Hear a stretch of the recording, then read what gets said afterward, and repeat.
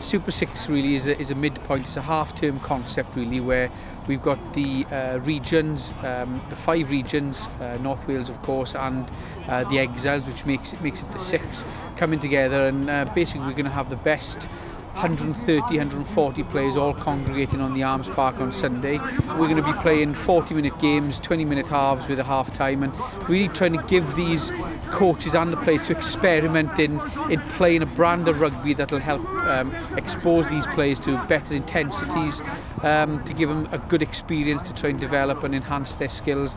We've got Brian Ashton doing a session currently here. We've just been in the room talking about different coaching philosophies, and it's the 3rd coach development day evening that we've run this season really.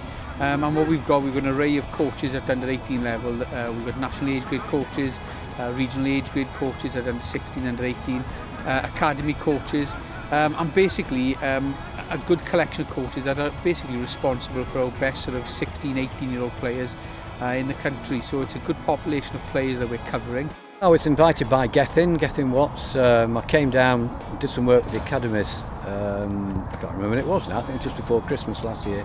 And as a result of that, he wanted me to come down and talk a little bit about my sort of philosophy of coaching, how I've developed and changed over the years, and what my approach is to the game.